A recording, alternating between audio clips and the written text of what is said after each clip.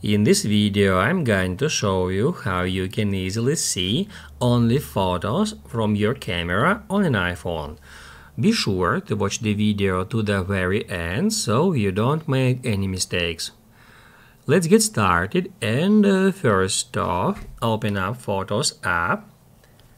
Then tap right here to head over to your Photos library, and as you may notice, there are some photos and videos here. We can recognize the videos by this duration length of this video under each of that video squares. So that is photo and that is video. I think you got the difference. And now, guys, let me show you how we can filter that items just by photos or videos if you want.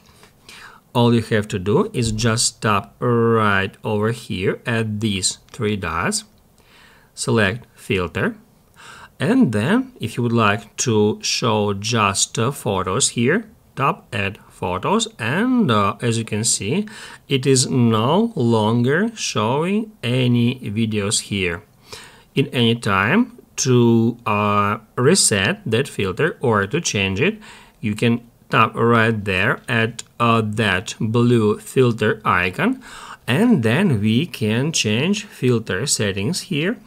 By the way, we can checkmark multiple options at once, so we can checkmark let's say photos and favorites, or videos and edited, or we can just uncheck mark one of these categories, or to reset it to get it back to its original state, just tap at all items and then tap at done. If this video helped you out, don't forget to hit the like button.